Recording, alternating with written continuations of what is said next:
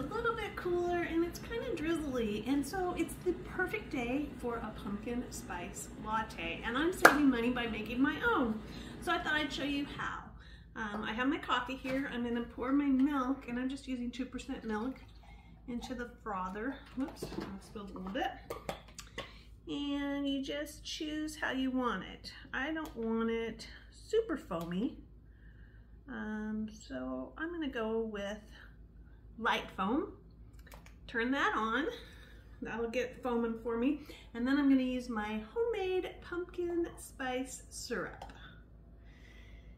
Now normally I would make this in a big old mug, but I wanted to show you how it turns out in a glass mug. I need to get myself a bigger glass mug than this one. I'm going to give this just a quick stir.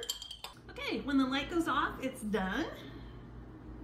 And you know, I thought about it later after I started it, but I could have put a sprinkle of pumpkin pie spice in there too to kind of add a little extra flavor.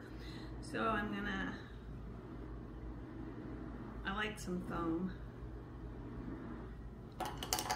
Give this kind of a stir.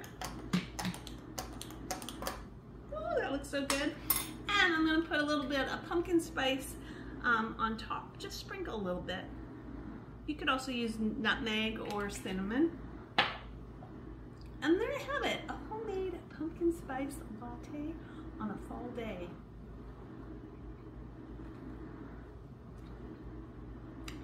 Mmm, better than the coffee shops for sure.